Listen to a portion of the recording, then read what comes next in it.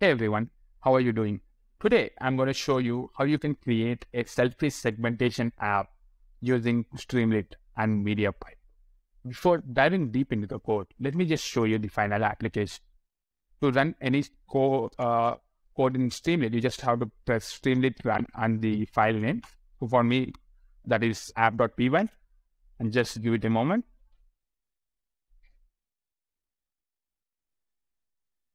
So here is the final application in which you can upload any video you want and also upload any background image you want. So here is the default video I have uploaded. This is a video from Ryan George. And here is the background image I have uploaded. This is the image I have created using Stable Diffusion as well. Right. So now you can just test it out on bunch of different images. So you can just upload a different background image. So this is another background image I created using SD. So you can see it is instantaneously changing. It also has a feature for using the webcam. It has a feature for selecting different models. The selfie segmentation app has 2 different models, which I'll be explaining further in the code, right? And you can upload any video you want as well. So let me just show it on a different video. Just give me a moment. So here is another video from Trevor Noah. So you can just drag and drop any video you want and drag and drop any background image you want as well. So yeah, let's just dive deep into the code. So here I'm importing a bunch of stuff. I'm importing opencv. I'm importing Mediapipe. If you are curious about how to install Mediapipe, you just have to press click install Mediapipe. And for Streamlit, if you're a Mac or a Linux user, you can directly install Streamlit by typing pip install Streamlit. But if you are a Windows user, you have to go to your Anaconda environment and install it from there. If you are curious about how to do it, do refer to my previous videos where I have explained it in detail. Right. Then we are importing NumPy and Pillow as well.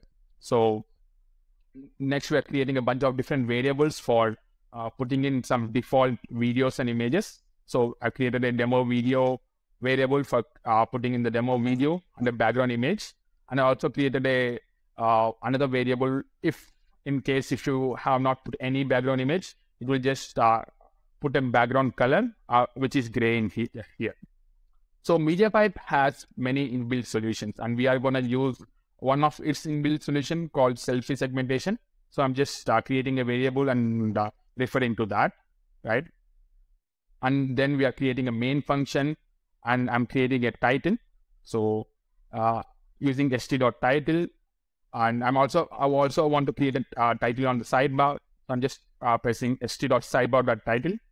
So you can just see those here.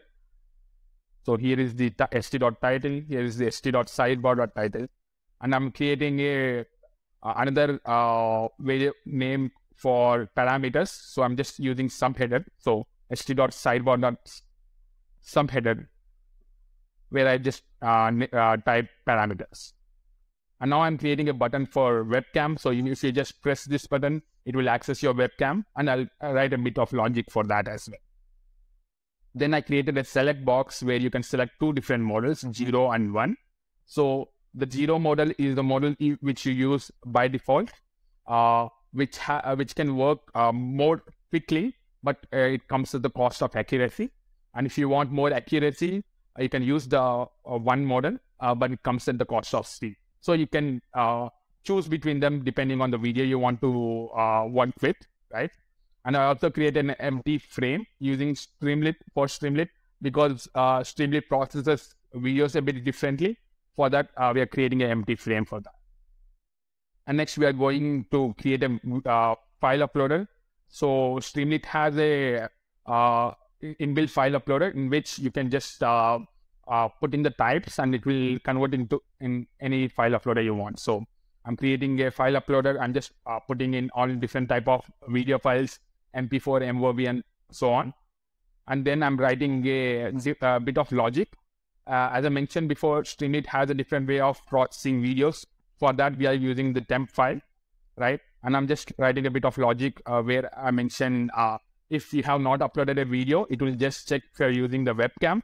If you're using the webcam, it will, I've written cv2.video capture equals to 0, right? So 0 means it will check in for an inbuilt webcam. If you have an external webcam, you can type 1 in that place. Else it will, if you're not even using the webcam, it will just go with the demo video, which we have already mentioned. And or else it will use the file you have uploaded in the file uploader. And similarly for the image as well, in where we are uploading the background images, we are just mentioning different types of images. And I'm just writing a similar logic where we are saying if the image file buffer is not none. So you're just mentioning that if you have already uploaded something, just show it. If not, just show the demo image. And then we are showing the original video and the image as well, right? Let me just show you those. So we are just showing the original image, and similarly we are also showing the video using st.sidebar.video and st.sidebar.image. And we are just taking the values of the video, its width, height, and FPS. We are not going to use the FPS part. I just keep it as a placeholder, in case you want to just analyze how how quickly the video is processing, right? We are also creating a out variable where if you want to save your video, you can use this. I just have put it as a placeholder. Right now, I'm not saving the video, but you can. It's fairly simple. If you're curious about how to save a video, you can just comment down below. I'll add it in the description, right?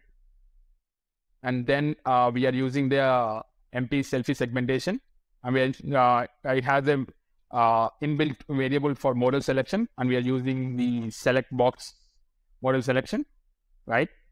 And we are just resizing the background image to match with the original video. And then we are converting the video into RGB, because when a video is uploaded via opencv, opencv converts it into BGR format, but for Mediapipe we need it in an RGB format. So we're just converting it in the color into RGB, and then we are just processing it. Now, after you process it, you're just gonna use a bilateral filter so that, and create a condition so that the video, the background image looks a bit natural and you don't find all that blurriness, right? You can just mess around with this and see what works best for you. So this is what was mentioned in the documentation. So I just went with that, right? And I'm also creating a condition whether if you don't have a background image, it will just convert the color as a background image as well. And then we are just putting in a condition. Based on the condition, we are just putting in the original frame and the background image. And we are processing the frame in the empty array I have created here. Let me just show you that. Just give me a moment. So here I have created an empty array because Streamlit processes videos differently. So you just have to create an empty array and pass images to just showcase it. And so I'm just doing that. And yeah, that's about it. Let me know if you like this format of video, or if you want me to code along while I'm explaining it to you. And hope you guys have a great day. Yeah, that's about it.